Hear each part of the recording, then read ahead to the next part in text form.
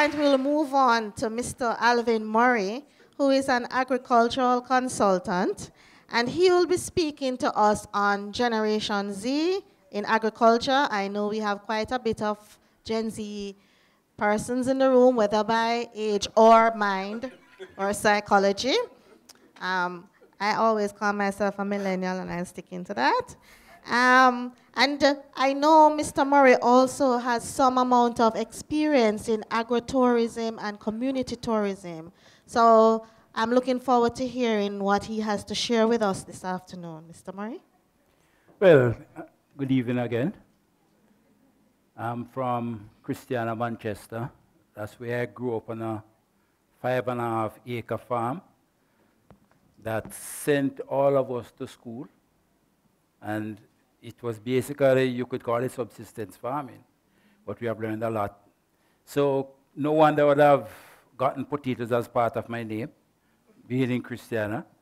We might have been one of the first areas to commercially grow strawberries in Jamaica from that time at Brasco-Lee. Yes. I mean, you know, that was done. I'm familiar with all those good crops you have on the board: onions, potatoes, strawberries, pineapple, you know, peppers. I've straddled agricultural extension. My main job has been transferring the technology, work in extension work, some amount of advocacy, to the point now I am retired, and I am now looking at agritourism, community tourism. But as we say, I'm to talk to Generation Z. And I was really hoping that we'll take the heat off the millennials who get all the blame as expecting to get everything. And now I'm looking forward to see the Generation Z, because I started looking around, and from what I'm learning, Generation Z should be somewhere between 4 years old and 24. And I don't know if I'm seeing a lot of people that are about 24 years old inside here. Nobody. They're here. Nobody. Under my last substantive job with Propel, we did have that observation where we had to divide youth in 2 different categories: 18 to 24, and then from 25 to 35. Because how do you help somebody 18 to 24? What do they really want to do? Are they really sure? Nobody.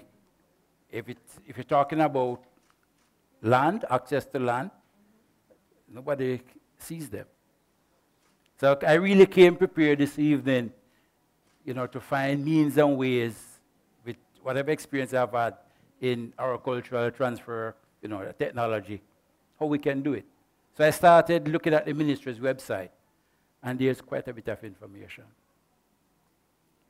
What crops are best to grow in Jamaica today? The information is there. I took this one up. Yeah. And here we have a summary of the different crops. And they have it by parish. What crops can be produced in a different parish. And they even have rates. Like labor rates will differ in Manchester from Clarendon. And they end up with a cost of production per kilogram or a cost of production per pound. So you could start working backwards to see how many pounds you want to produce, what price you can sell for, what are the current market prices, what are the prices different times of the year, and how you could make some money. There are difficulties, yes. So I went across, and this is on slicing tomato. The information is there. And all that you need to do is to really type in MICAF, production costings, and you get it. And you get different parishes in Jamaica, the different crops, the cost of production, and it will go as far down if you want to work in the management of the different crops. So you'll have the regular cost of the seeds. It gives you the time to production, how many months. give you how many plants you plant per acre, the sort of topography that, whether it's level, whether it's mechanized, land preparation costs, all of that information is there. Different pesticides that you need to use, that information is there. And then it gives you your other costs, which some people don't put a lot of attention to. For example, if I have 5 acres of ginger, how much would I have to pay somebody to supervise that work? And they have worked on it to the point where the cost for supervision and management is determined by 10 to 15% or whatever is spent for labor and materials. So it can be worked out. In the past, I've interviewed people. So what would you like to earn as a salary? You want to be the farm manager, and everybody wants to earn $200,000 per month. I said, based on the figure that we have here, for 1 acre, labor and supervision, 10 to 15% of that, let us say the figure comes to $40,000 per acre. Are you satisfied to work with that? The answer will be no. So you need to go somewhere like 5 acres. Can you manage 5 acres? Can you manage 50 acres?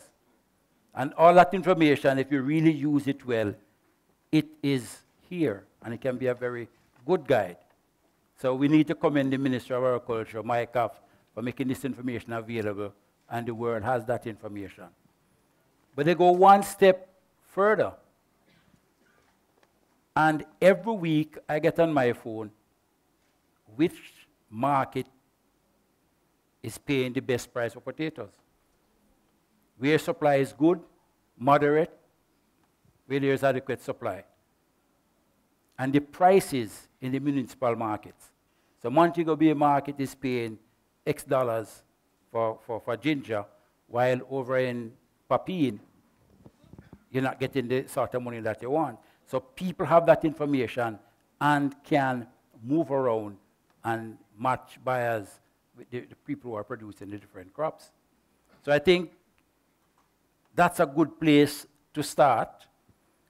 And a lot of people are expecting, a matter of fact, the government gives that impression sometimes, and we have to be careful. Every new entity, every new group that comes to Jamaica and starts something in agriculture, we are expecting that RADA can provide the technical assistance to these people, and it's not practical. We are coming from an era where the then Jamaica School of Agriculture, that started in 1910, would have trained people to satisfy the different crops. So you had a coffee board, you had a coconut board, you have forestry, and they would have trained just enough people to graduate each year to deal with the attrition, and maybe just a few more. So sugar had their own extension staff, banana had their own extension staff, coffee, you name it, all the different commodities. Now, these places hardly exist anymore. And we're expecting that RADA can provide all of that. If you should divide the figure of 220,000 farmers, as Dr. Deslandes said, into 120 extension officers, it is frightening. It would take some 3 years before that officer could see that farmer again, if he sees about 5 farmers each day. And it's a reality that we need to face. So not just the technology and the new technology we need to look at, but how do we transfer that technology? Under the Propel project, we had quite a few things that we thought worked, like a radar program in the form of skits, and that provided information to farmers who were listening at 6 o'clock in the mornings. The Farmer Field School made a huge difference, where farmers learn from other farmers. If you really think they learn from the extension officer, you have another guest coming. They learn better from their peers. And I think we need to find a way, to start dealing with these real problems. So I'll add a few crops to what you have over there that I think young people on a whole and older people, when they have the money, would like to invest in. So I would want to, as mentioned, potatoes, onions, and as import substitution. And I give the example of hot peppers. I would say 10 years ago, all the major pepper mash and pepper producers, people who do different sauces, were importing their peppers from Costa Rica. And the government must be commended for putting all these nurseries in the different parishes so that farmers would get seedlings. And now, there's no need to import peppers for the different, whether it is Grace or King Pepper or the different people who are doing it. So I would say pepper is a good example of tackling import substitution. You've heard what potatoes have done. Onions are a little more technical, and it is my view that if we really think that climate is not changing, we are mistaken. Or we are trumping. Now,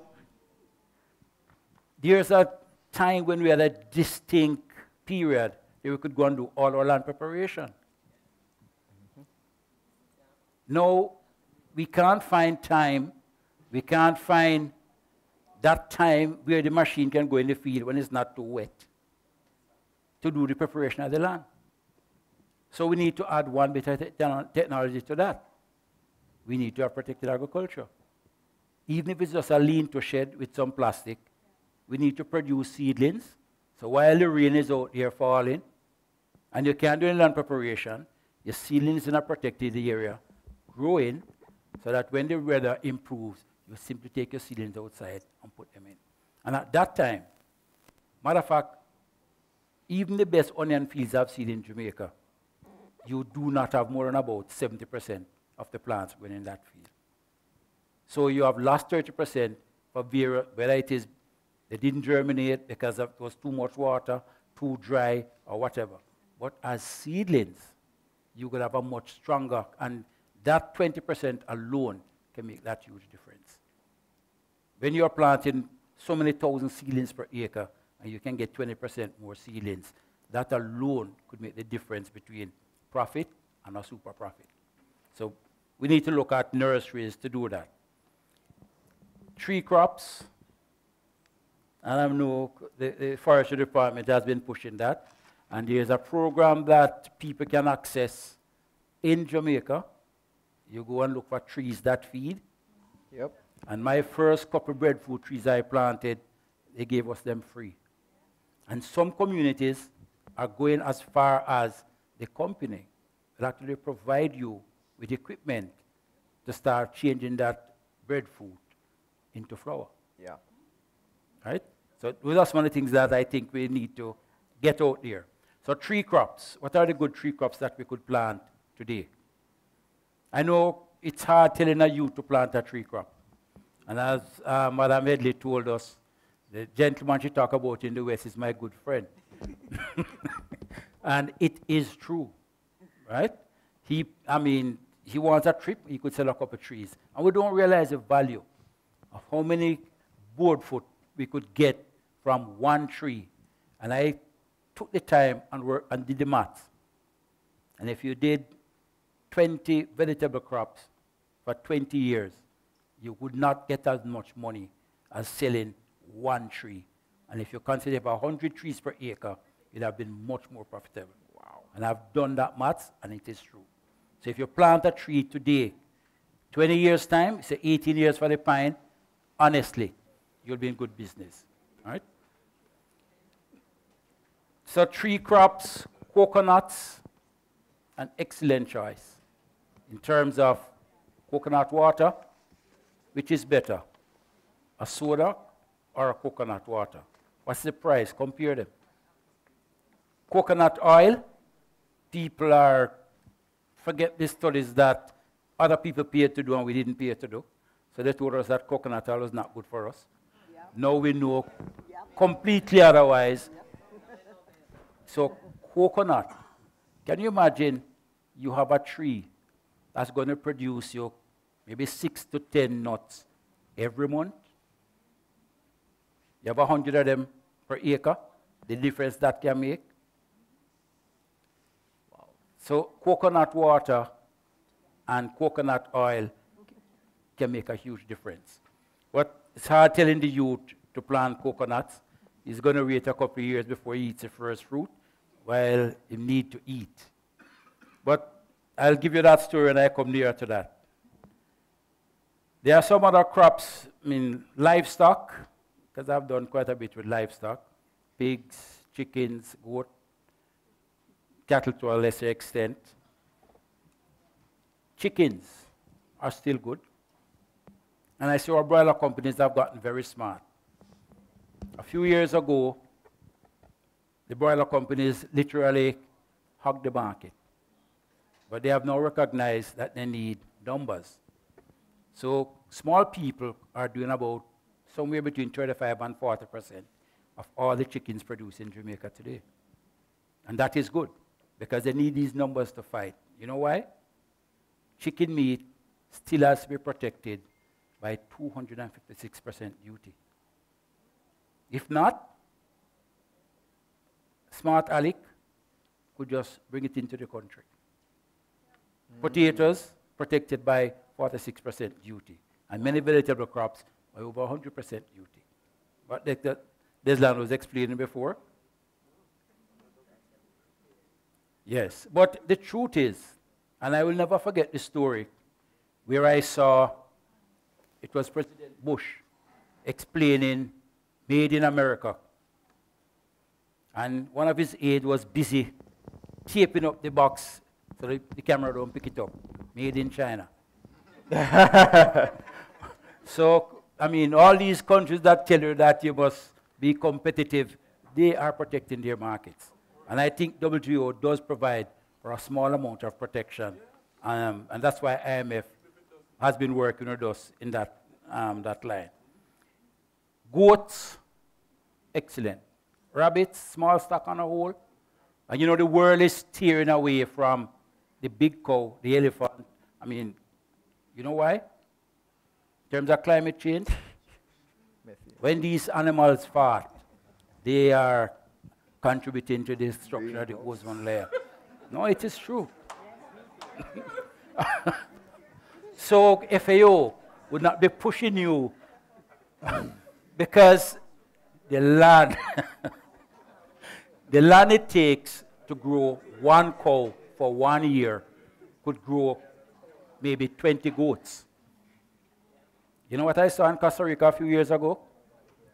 They were changing from beef, and when you went near to the fence and look, nice green grass, and the things come up and eat the grass, they said that meat is so much better than the beef.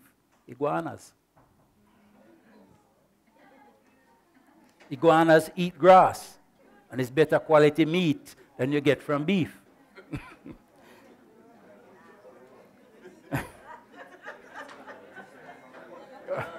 One that would be ideal for our youths to work with is honey.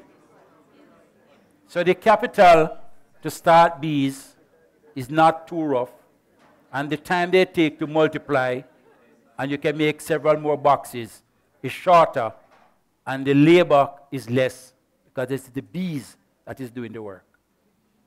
All right? So bees would be an excellent one to look at.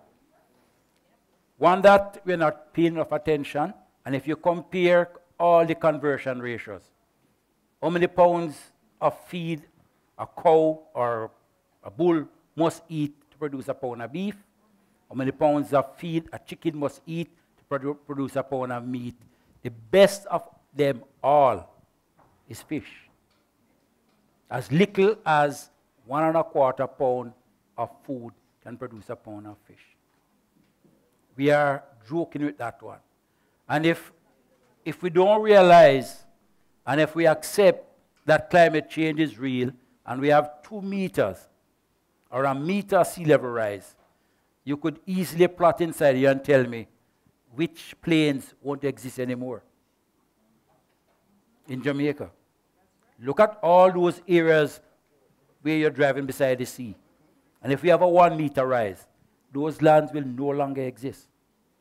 So we need to start thinking. Right now, I'm working with 2 primary schools and a high school. And what we're doing is converting their greenhouse. Matter of fact, it's built from scratch to do that. So we put a pond liner on the floor that is sloped, 1% slope. We put on some gravel. We put on some sand. At the front of it, we have 2 big holes that we put the big vats in. And we pump that water on that 6 inch of sand. It slowly goes down, gets back where the fish are, and the cycle continues just like the land. We are now investigating the possibility of adding organic nutrients to the plants that will not affect the fish to see if we could boost production.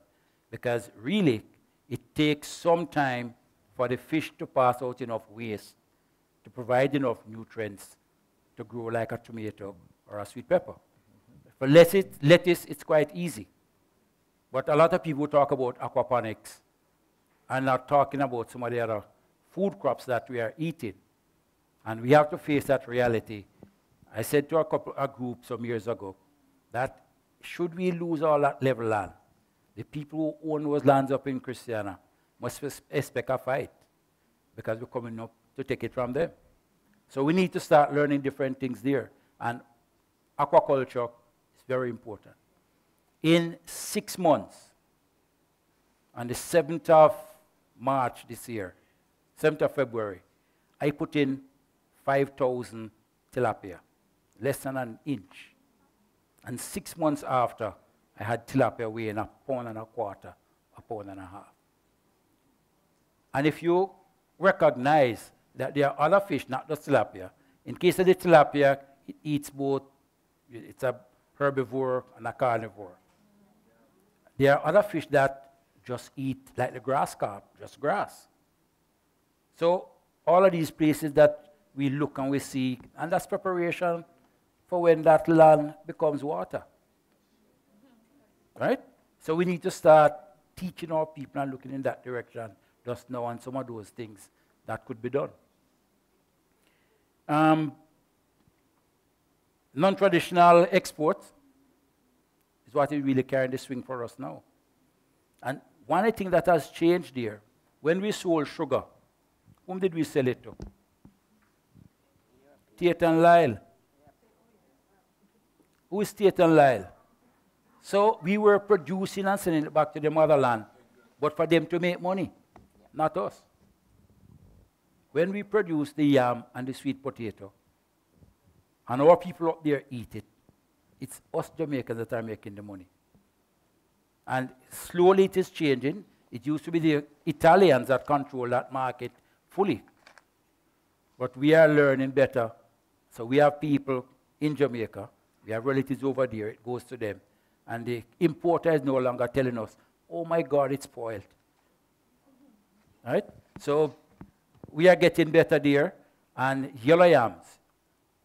And I wish my friend all the luck and willing to give him all the help I can. But can you imagine 40,000 pieces of yam weighing 2 pounds each to the right shape and size that you want it? That's what is going to do it. And you look across Jamaica and you ask a question, why is Trelawney yellow yam so nice? There's nowhere else in the world that I have been where in half an hour you can move from sea level to 2,000 feet. Nowhere else. That unique microclimate is why our produce are so healthy and are so good. There's no doubt about that. So it is the air, the soil, and the water that we have. So we need to protect it.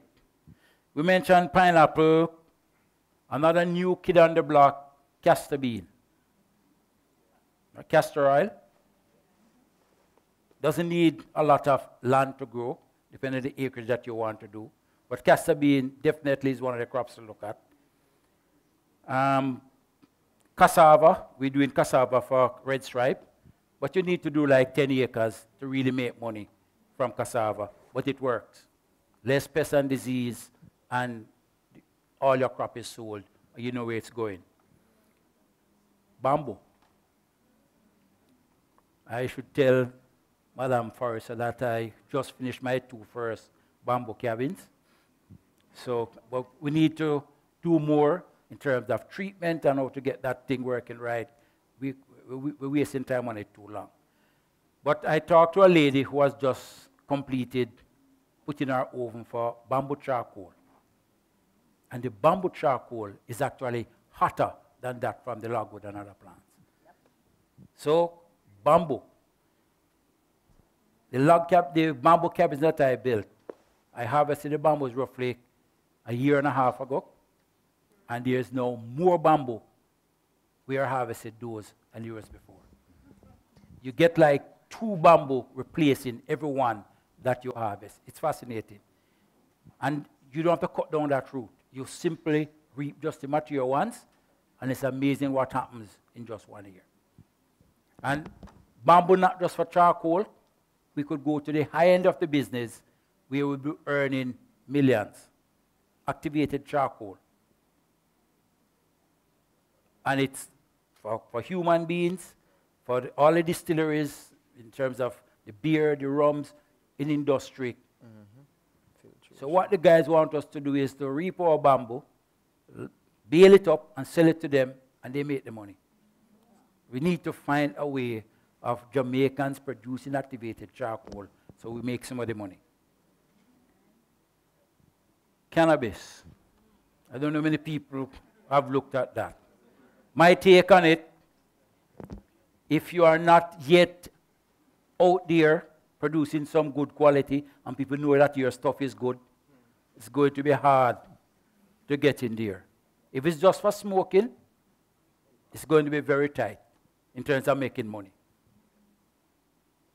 But the other level in terms of medicinal purposes, and I'm happy that the laws are the way they are, in that if you are in the cannabis business, and the Jamaican must have 51% of the business, so that some of that stays here. Unfortunately, some of our brothers and sisters have sold out their 51%, and it's the 49% that is running it, and everything can go abroad. So we need to look at that carefully, but without a doubt, as I say again, our climate is special. Can you imagine a greenhouse in the hills of Manchester producing cannabis at that cool nighttime temperature? Powerful stuff. So definitely.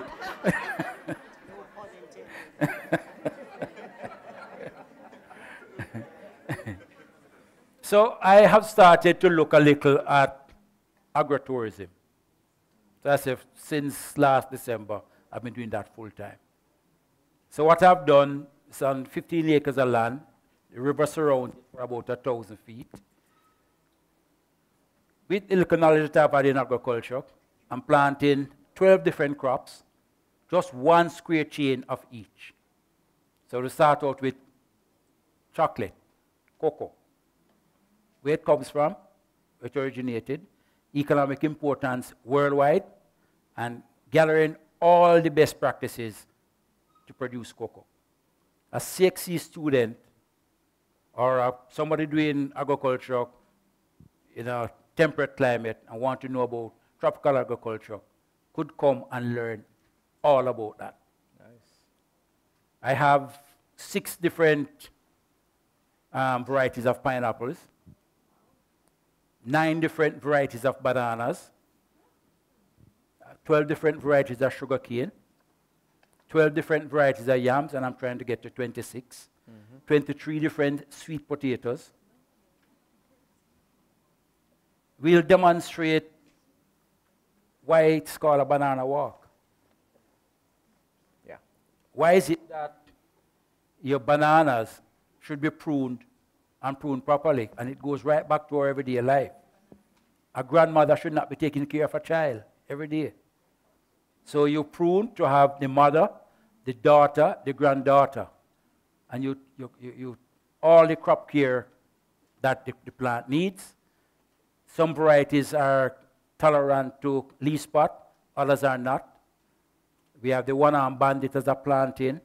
We have the horse planting and the maiden planting, and the difference between all of them.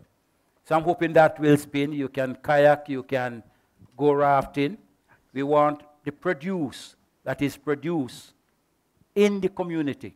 Like we see crayfish as a serious, item from the Grace River, that the community could learn how to grow baby crayfish and supply it to a bigger entity. Because when freshwater fish is being sold for $400 per pound, crayfish is $1,000 per pound.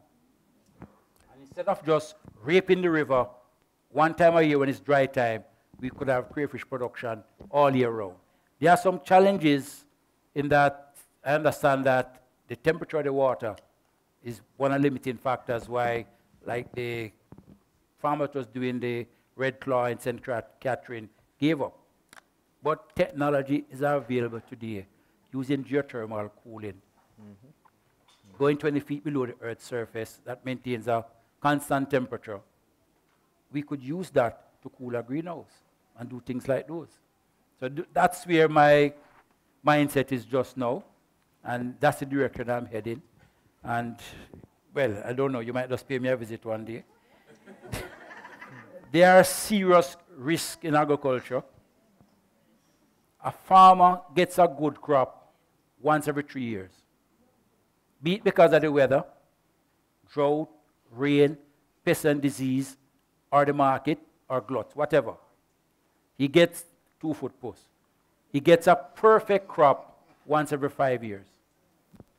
That means he doesn't have to put back anything. He doesn't have to go back to the bank to plant the crop again. So 1 in a 5 year, a perfect crop. 1 every 3 years, a good crop. We need to reduce that to have a reasonable crop every year. What will do it? Insurance. And some of the insurance companies are now selling crop insurance, although expensive. It's 10% of the value. But it's important, and treat it just like your fertilizer or anything that you have to put into the farm. The other one, of course, is water. You must have irrigation. Climate has changed, and you need to harvest enough water to water during the dry season. As for most of that part of the island, it's interesting that November to April is dry. So there's hardly any rainfall. So there's going to be less insect problem. Might be a little more disease problem, but because the moisture is not there, you're also much better off. But guess what? No hurricane. So it will be excellent. What is the limiting factor? Water. Yep. And yet, water, to put in water, is just about $1 Jamaican per gallon. It can pay for itself in 1 year. So I like Minister Charles' suggestion. Senator Charles. And I would love everybody to go home and read up Aqua Boy. Aqua Boy. It's nothing more than condensation. Yeah. So what you're actually doing, you take a bottle of water from the fridge, you put it out on the table. No water comes out of the bottle, but the entire table is wet. Oh. So for agriculture, we can use that directly. For home consumption, we'd have to do some treatment and filtering. So, and when you think of areas like, even up here, there are gazillions of gallons of water in the atmosphere that can be used for agriculture. Matter of fact, if the humidity drops a little, it will be good for the very crops that grow, because that's why they have disease conditions, because there's too much moisture. So I'll stop there. Thank you. Wow. Loads of information. Hi, good afternoon. My question is around, you mentioned bamboo. Is there any support mechanisms for startup or concept stage entrepreneurs around the bamboo sector? Because you had a lot of information there. And my second question is and I'm not sure if Ms. Headley could answer this, but you mentioned a costing, a site on your MyCaf thing. Does it have any costing honey? Because I heard you mention beekeeping. And is there any research from the forestry department in terms of our local indigenous stingless bees, for example, that are locked in our forests? The Bureau of Standards, and is that in my calf? Yes. Yeah. They have a bamboo committee, JBMIC, that's been looking at bamboo use and possibility and potentials Looking for true. I was about to say for a while. But within that group, even though you don't hear much about them, there are persons who are doing stuff, producing. What I don't get from them is quick enough take up of the bamboo. Because persons think you have to go and plant bamboo. You don't. We have about 6,000 to 7,000 hectares of bamboo in Jamaica currently. When we did the land use survey in 2013, we did the report in 2015, we can tell you where bamboo is located, and the only question now is on whose land. Yeah. Whose land? But on government land, we have fair amount of bamboo, because as forestry, bamboo isn't really classified as a forest. So, but we can tell you where the bamboo is in the area that has forest. So we've been trying to encourage the Bureau of Standards and that group. We know where bamboo is. We want you to come in and take that bamboo, because you don't really need to go and plant. So the bamboo is not a supply issue. It's actually access and utilization. I don't think we are doing anything on the stingless bee. It's like we don't want you to go in and take all the orchids either. Keep them there and probably work with them from that thing. Or you could probably look ahead and try and create a similar ecosystem in the area.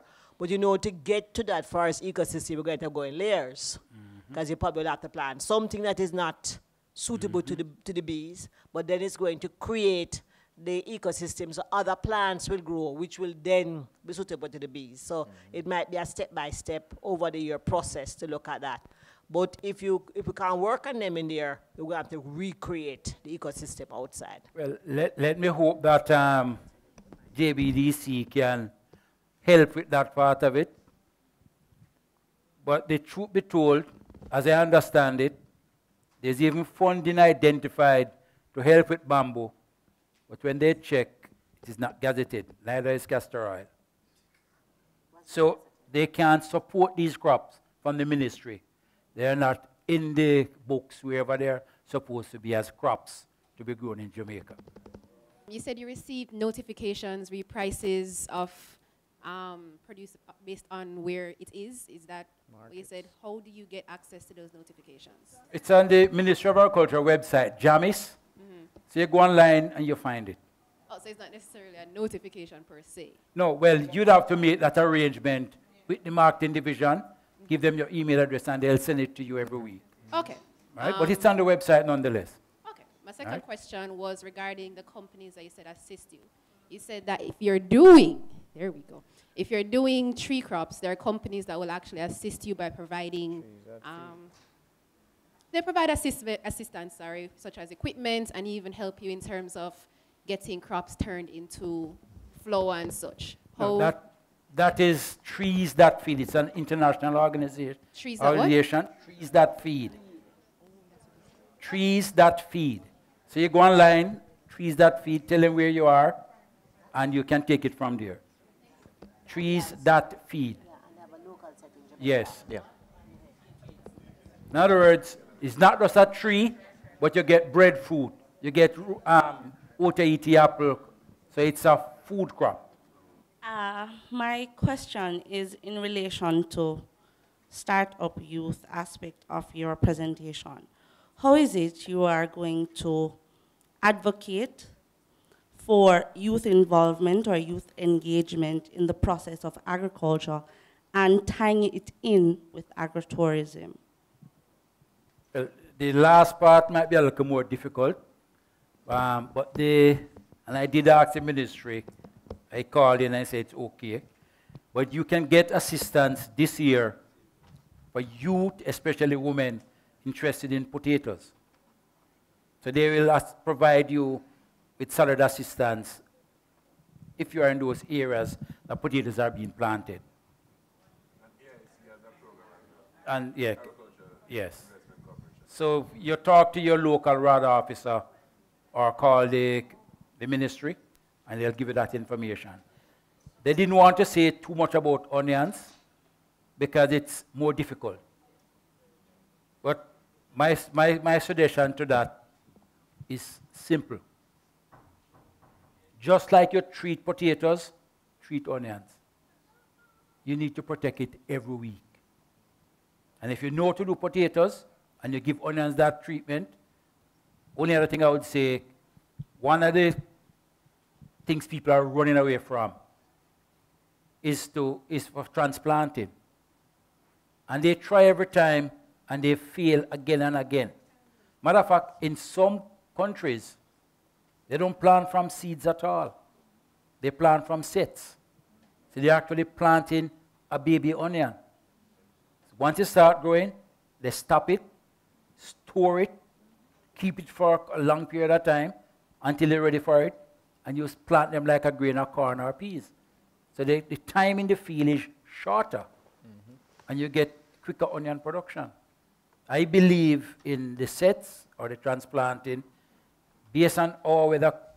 You imagine you irrigate your onions today, you just finished planting, you irrigate them, and they start germinating, and you get a heavy shower rain. Everything sink, you're in trouble. Matter of fact, under the project that I was working with, we went as far as brought in equipment that you can walk behind and they transplant onions. So it can be done. Good evening, everybody. My name is Kevin Scott. I wanted to ask you more about your agritourism facility. Like, what size is it? Like, how many cottages or rooms? And how is it that you are marketing it? I have just started, so I'm picking the lower hanging fruits first. As I say, I started literally just more than a year because I was working before. Okay. So now I have time. So I've started the agriculture part that I know best. And now going through the, what you call them now, the hurdles of getting that NEFA certification. Oh.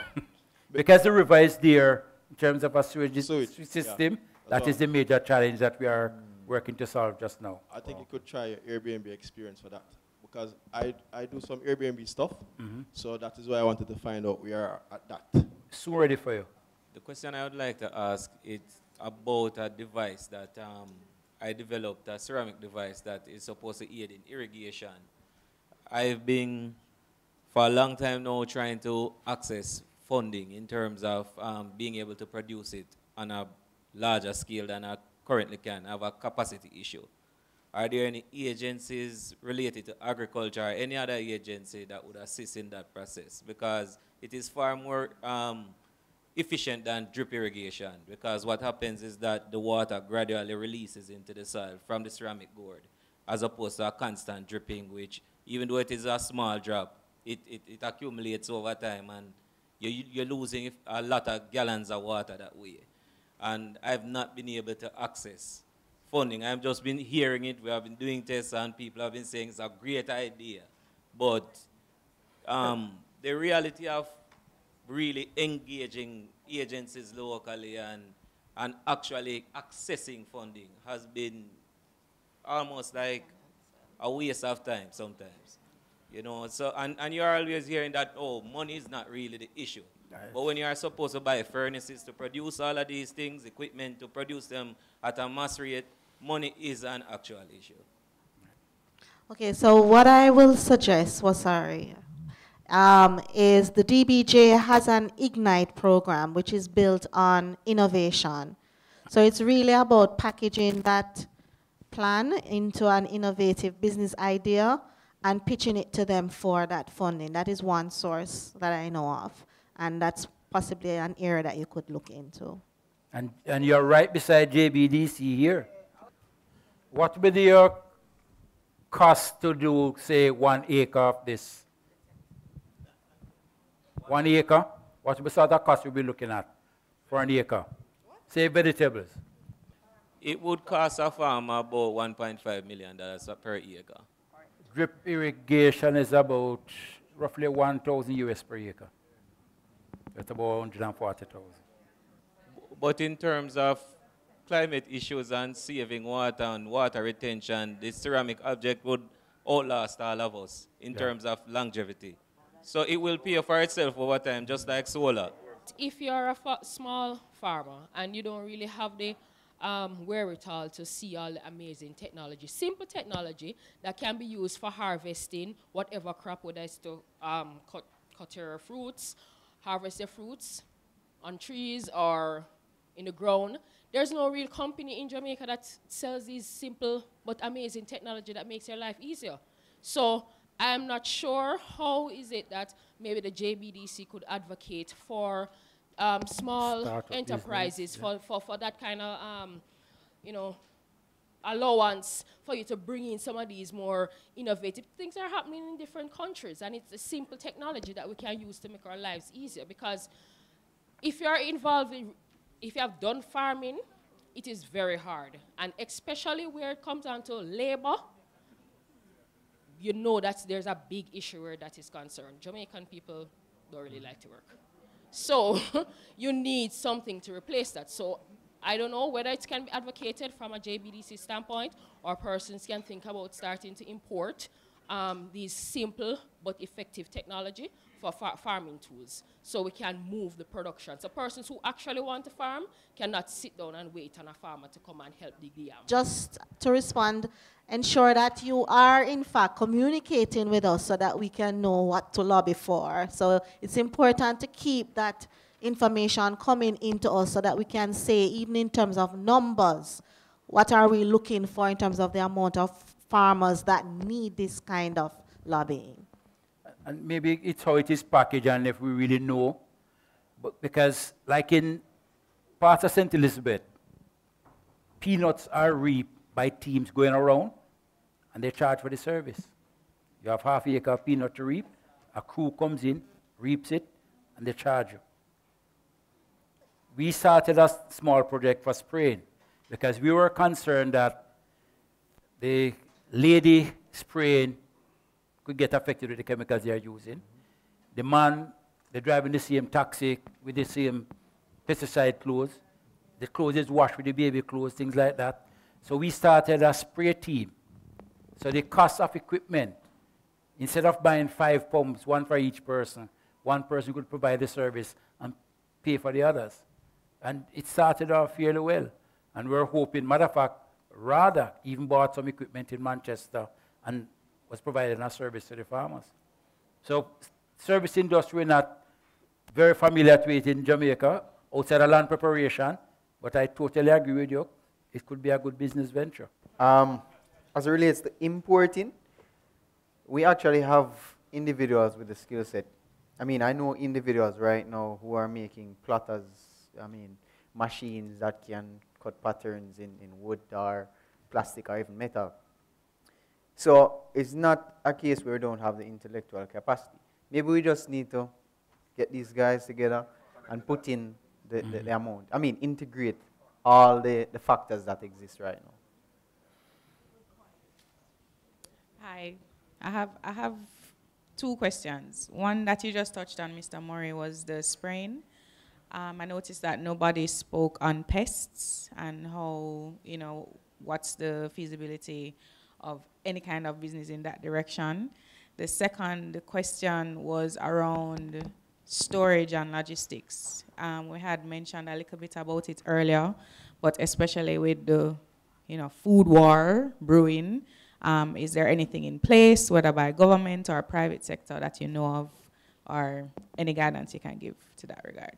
Well, in terms of the pesticides, let's say if you go online and download cost of production from MyCap, they will even tell you the major pests you're expecting and the products that are available in the market that you can use. One mistake that you might find is that they might get in trouble of putting a brand name, and other companies complain that you're not promoting their products.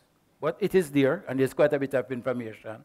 And there are quite a few manuals that I know exist between the ministry and RADA that will give you the entire cost of production, major pest and disease to expect. What was the other question again? Storage. We have to be careful when we mention storage. Depends on what we want to store.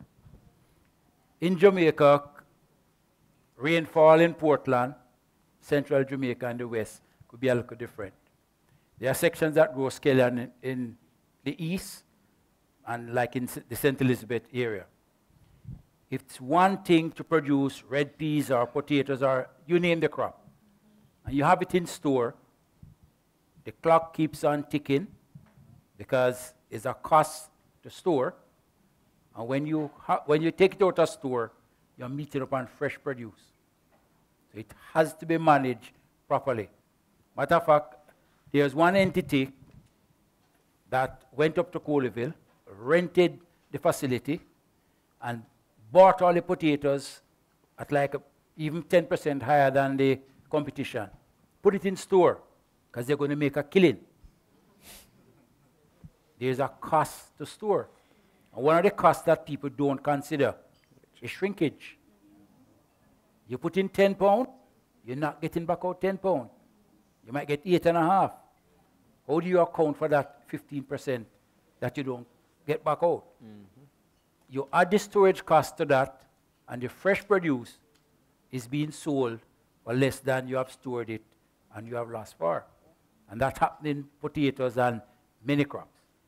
So unless there's an enabling environment, like what the government was doing, we are not issuing any import permit until the local production is finished. You could get some serious burns. And I say, nothing stored is as good as fresh. So you have to be careful. But quickly, a few years ago, all the major buyers in Jamaica for potatoes fought over the facility at Coleyville that could hold 2 million pounds of potato. Right? And after people saw that the government was serious and really in business, we now have maybe twice that capacity built by the private sector.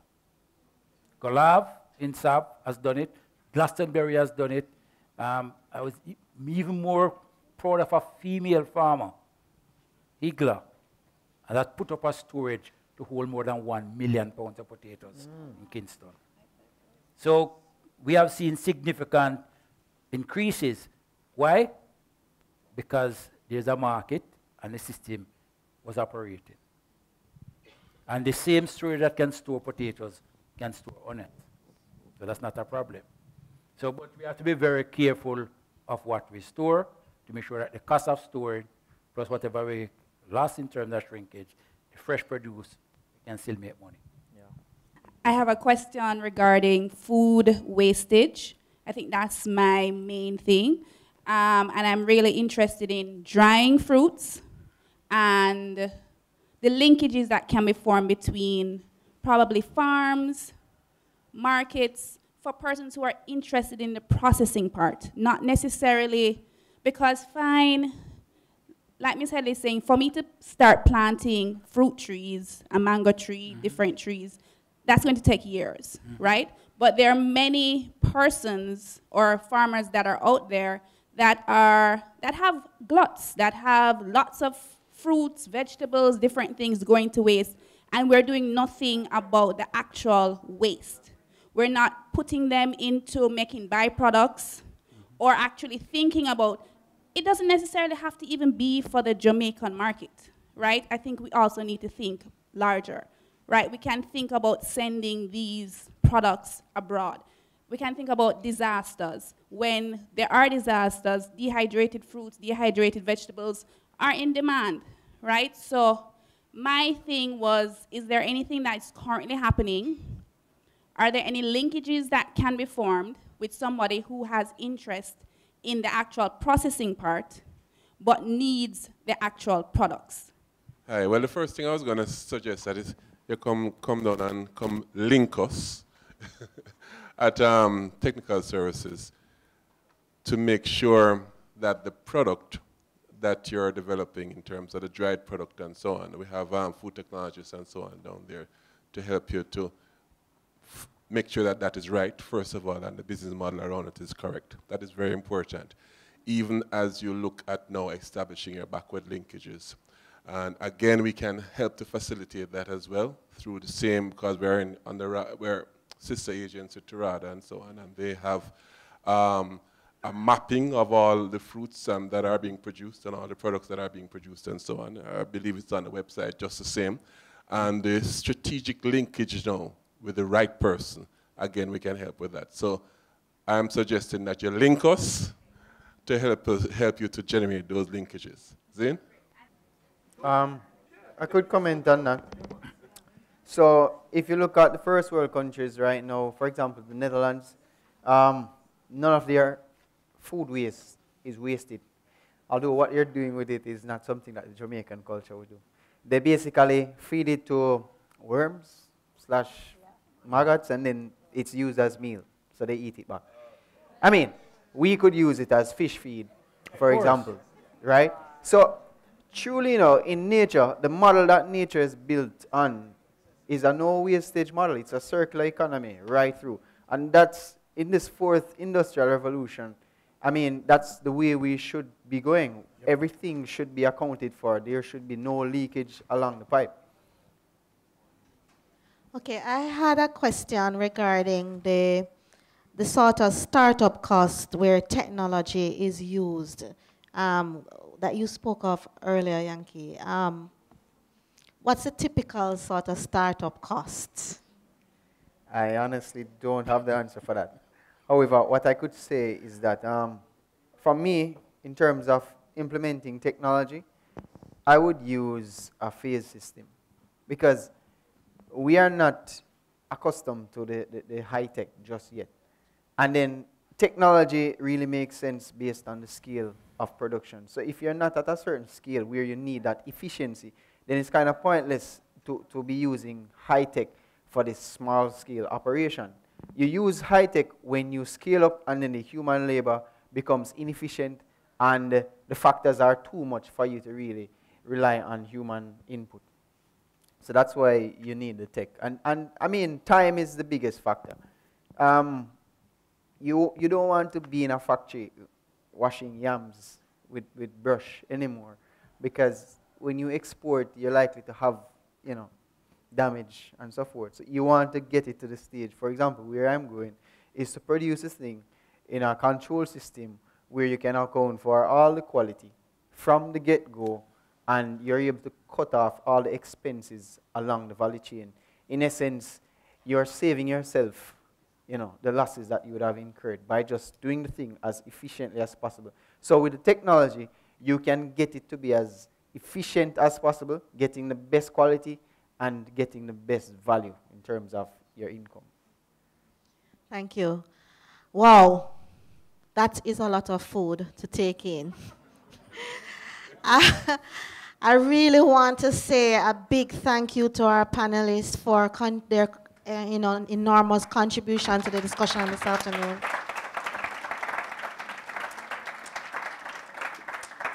I think we have clearly established that there are numerous opportunities in agriculture. We're not just talking at the farming level, but all the logistics, the storage, the equipment. There are so many parts to the moving machine. And so we certainly hope from the JBDC's perspective that the minds are ticking and we'll be having some businesses being formed from this conversation. Also, in terms of what the Ministry of Tourism is doing to ensure that we are in fact benefiting more from the persons visiting, and we have to feed them, we have to feed ourselves, and it's the same discussion. And so, on behalf of the JBDC, we want to really thank you for coming this afternoon, and certainly hope that you will be, you know, thinking it through. We are there for you when you are ready to start up those businesses.